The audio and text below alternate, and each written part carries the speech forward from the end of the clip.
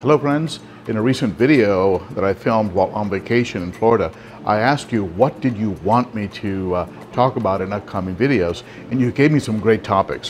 One of them had to do with cycling a tank, tips about cycling a tank and the what to do if it's going to be a while before you put the fish in, things of this nature related to the cycling of a tank.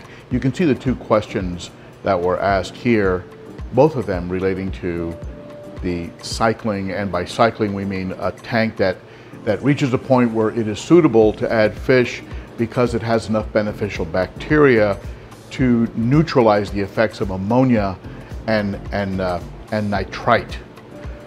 And so you have zero ammonia, zero nitrite, and some nitrate, and then you have a cycled tank. Now a tank can go out of cycle. We'll talk a little bit about that, and how do you keep that cycle going and healthy, especially if you've got it cycled and it's going to be a while before your fish arrive. Let's talk about that right now. If you've been following my channel for a while, you know that my best way, my favorite way to cycle a tank is with media that is available from an established tank. So for example, if you look underneath this 210-gallon South and Central American tank here behind me, it has both a canister filter and also a sump. Let's look in the sump. I'll show you something. This is one of my DIY sumps, and it's mostly sponges doing all the heavy lifting. You can see those thick, 4-inch thick sponges there. And in this chamber down here, what you'll see, I'll put some more light on it. That's media. That's media that goes inside of an Expert-Matic internal filter. So if I want to get an aquarium going, all I have to do is insert those sponges. Don't rinse them. You want them nice and dirty, full of beneficial bacteria. Insert those into an Expert-Matic. Drop the Expert-Matic into a tank where you have conditioned the water. Do not add it to a tank where you haven't conditioned the water, because you'll kill the bacteria.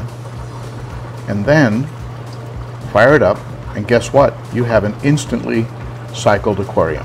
You have bacteria that's going to be neutralizing ammonia and nitrite. Probably a very common mistake that people make when getting an aquarium going is adding the seeded media and using products like this, like Stability or maybe Fritz Zyme, things like that. They'll make the mistake of adding it to an aquarium that hasn't been conditioned. As a result, the chloramine in the aquarium water kills off the beneficial bacteria, and then they think the product didn't work.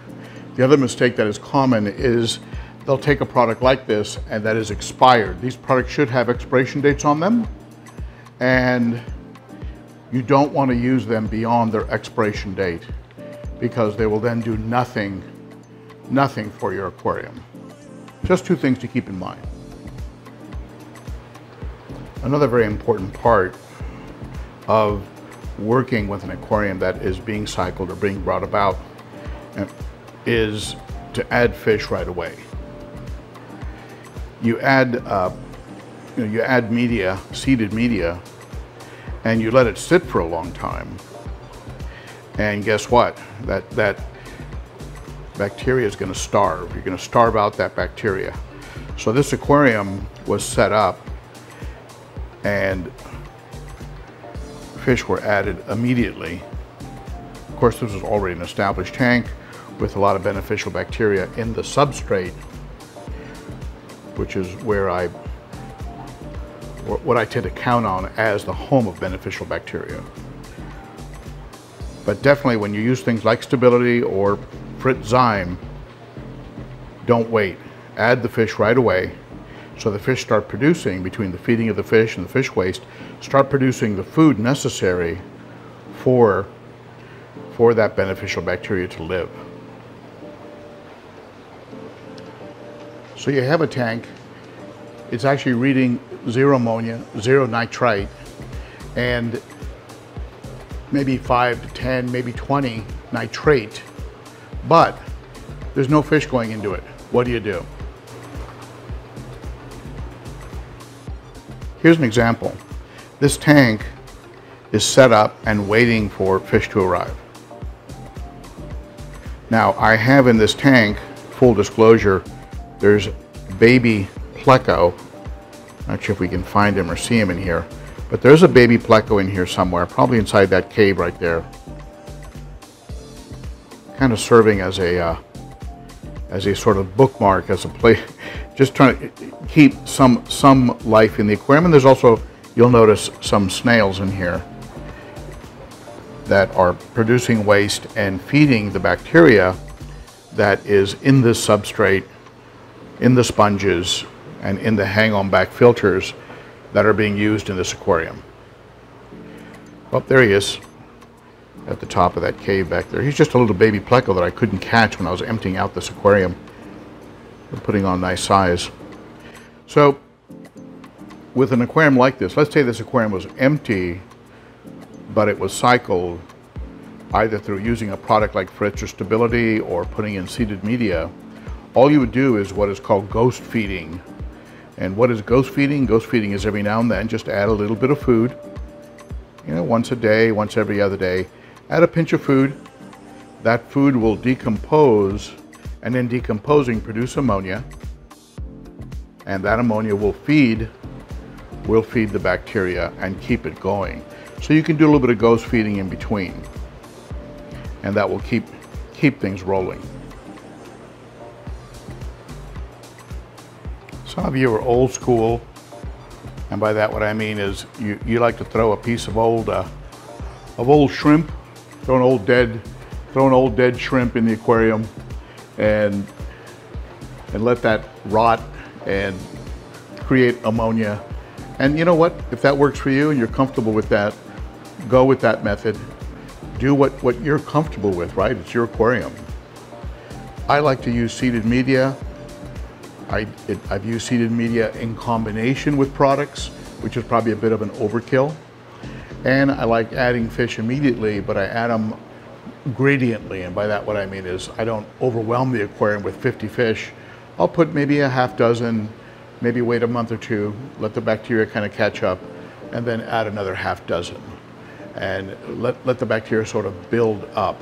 The first few times I add fish to a newly cycled tank, I might add a little bit more of that stability or fritzyme, just to kind of build up that bacteria. And again, the only mistake you can make with those products is not feeding it.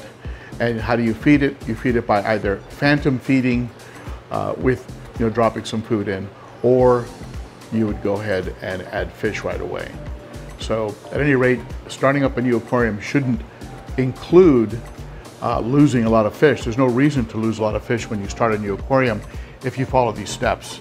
It should be pretty straightforward, and it should result routinely in a successful aquarium.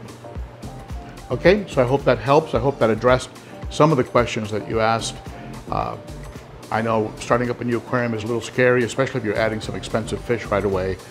And I remember back in the day, poor old black skirt tetras, that used to be the fish of choice. I'll throw a bunch of black skirt tetras in there. They'd put a little water conditioner in there and throw a dozen half skirt tetras and watch them slowly sort of die off. And when they stopped dying off, when they started surviving, okay, good, we've got a cycled tank. I'd rather not do that necessarily, use the sacrificial fish method.